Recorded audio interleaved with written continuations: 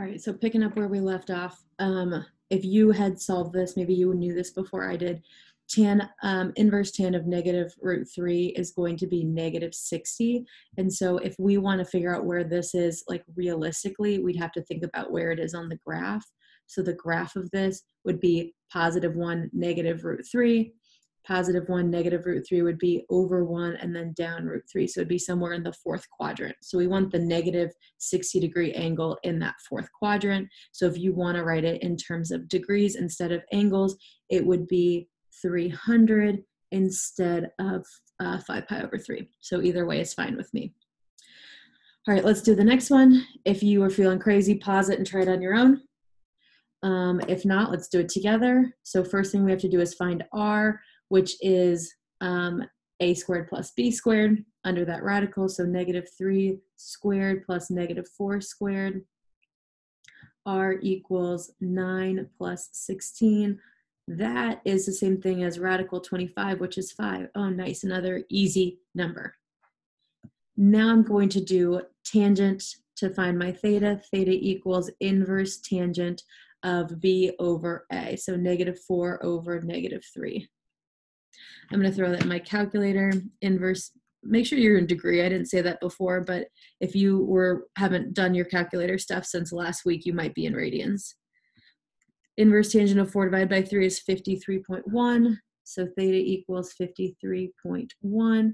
You can make that radians if it floats your boat. If not, I'm going to keep it as degrees. So I've got my theta and I've got my r. So now we're just going to write our complex number.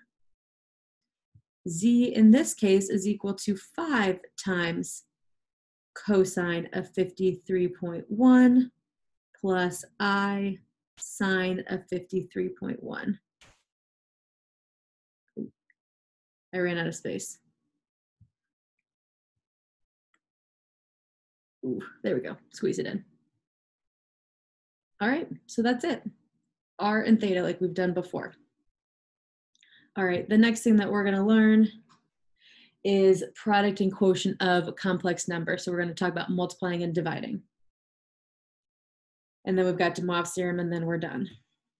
So product and quotient. That's not how you spell quotient. Switch. So the reason we're talking about this now is that it's pretty simple to do the product and quotient of complex numbers when they're in polar form. So that's why we're putting it in this form. So the product is essentially the product of the moduli or the modulus, the magnitudes, the r's. So you're doing the product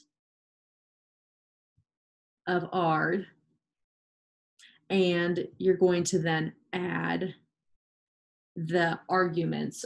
That's the word I talked about earlier. That just means you're adding the thetas if we're doing the product of these numbers, and I'll show you what that looks like in a second.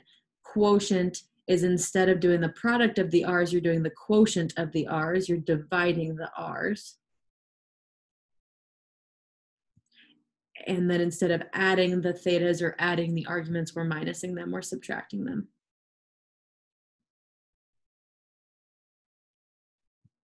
Okay. So I'm going to show you what those formulas look like. It's going to look a little bit complicated, but at the end of the day, you're multiplying r's and adding the thetas, or dividing the r's, subtracting the thetas. So product is going to be, if you have one complex number times another complex number, that is equal to the r's being multiplied together, r1 times r2, parentheses, cosine of theta 1 plus theta 2 plus, don't forget about your I and your sine, theta 1 plus theta 2. Okay, now we're going to do the quotient. Think about what the words are saying to you. So product, multiply, add, quotient, divide, subtract, z1 over z2 divided by. That's the same thing as r1 divided by r2 times cosine minusing the thetas, theta 1 minus theta 2, plus I sine theta 1 minus theta 2. I lost parentheses back here. Okay. Now this looks like a lot. Sometimes you'll see something written that says this, CIS theta 1 plus or minus theta 2. That means cosine of theta 1 plus or minus theta 2, and then plus I sine of the same thing. So this is kind of a shortcut. So if you don't want to write all of it, you can write CIS instead for cosine plus I sine of the two angles. Okay, let's do an example. Do you have room over here? We're going to make room. Okay, so we're going to do an example. We're going to find the product and the quotient for these two numbers. So Z1 is equal to 25 radical 2 times cosine of negative pi over 4 plus I sine of pi over 4. And then Z2 is going to be 14 times cosine of pi over 3 plus I sine pi over 3. Okay, the first thing I'm going to do is recognize what my R and theta in both of these are. So the first one, R is your number up front. It's at 25 root 2. Is that all the space I have? Okay. R is 25 root 2. And then theta is going to be what? Let me write it a little smaller. I didn't realize I had no space. Theta is that, oop, I didn't mean to lose that negative. I know you guys are all yelling at the computer through me, or through the computer at me, but my bad. Theta equals that negative pi over 4, or if you want to convert that to degrees, what would that be?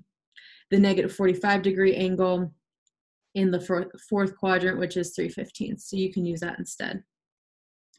And the other one, my R in this case is 14, and then my thetas are pi over 3. And we know pi over 3 is the same thing as 60 degrees. Oops, stop. So you can use either, it doesn't really matter to me. Doing the degrees might make it easier when we have to add and subtract. So we're going to do product first. So product is Z1 times Z2. So we multiply the R's, add the thetas. Multiply R's, so 25 root 2 times 14 times cosine of the thetas added together. And I'm going to do that before I plug into my calculator. So 315 plus 60. You know that that's going to be bigger than 360. So what we can do is we just want to find like the normal angle that's between 0 and 360. So find its coterminal angle, minus off 360. I had 375, minus off 360, I get 15 degrees. That's cool.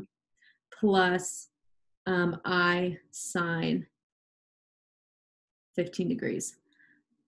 Again, it was 375 and I made it an angle that we're used to. So I made it 15 degrees. Okay, the only other thing I'm going to do is just multiply 25 root 2 and 14. We're going to leave it in the most simplified form. You can also plug it into your calculator and go from there, but this is as good as we're going to get today. So I'm going to do 25 root 2 times 14, which is 350 root 2, and then that's times cosine of 15 plus I sine of 15. So that's it for my product. Okay, now we're going to do our quotient, which means we're dividing. So I'm going to do Z1 divided by Z2, divide the R's minus the thetas. 25 root 2 over 14 minus the thetas. I'm going to do 315 minus 60, because that's the order they came in, right? I have to do the one on top divided by the one on bottom, not just the bigger one over the smaller one. It just happened to work this way.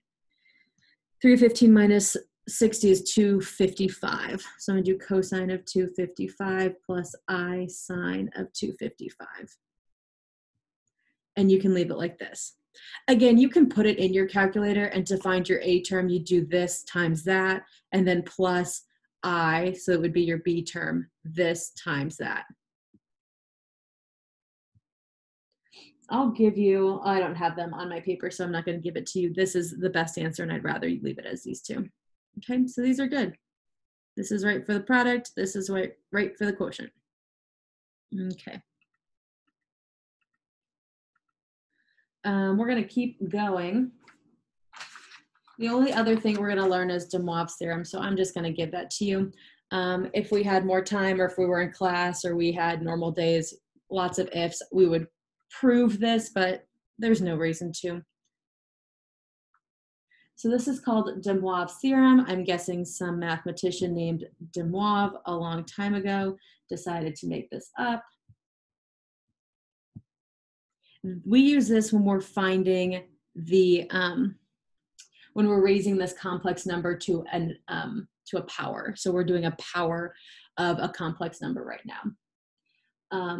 So it goes something like this. We say, let z equal r times cosine of theta plus I sine theta. So that's just a general form of a complex number. And let n be a positive integer, so we're only raising to positive numbers,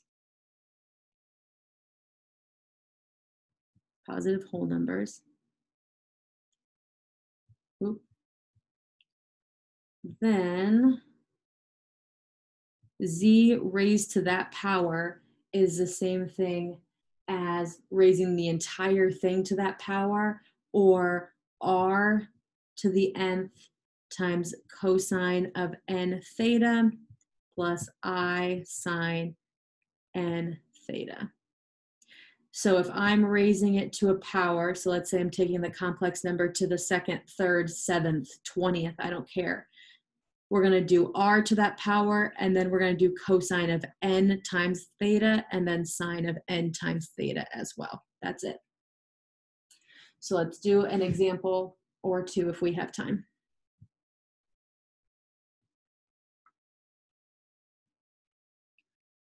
So it would say something like solve or use de Moivre's theorem, but I'm going to just say a plus, or 1 plus I root 3 to the third.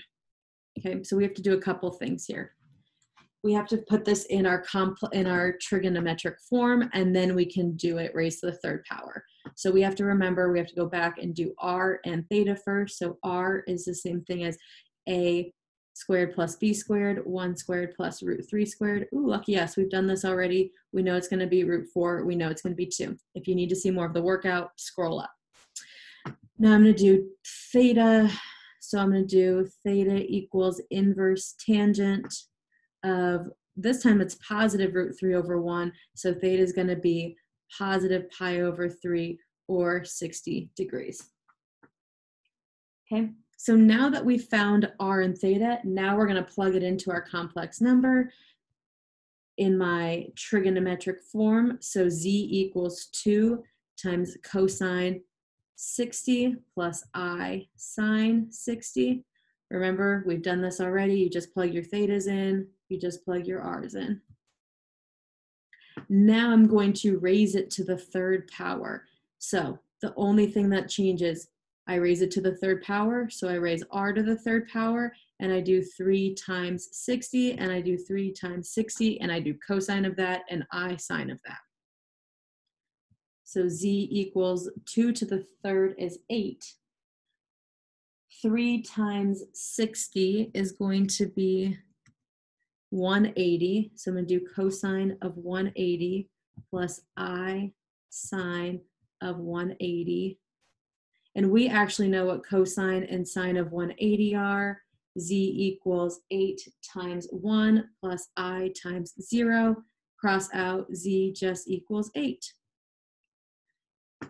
I know this was a little abrupt at the end, but if you have any questions, let me know. If not, see you later. Oh gosh, where'd it go? I know it's still recording.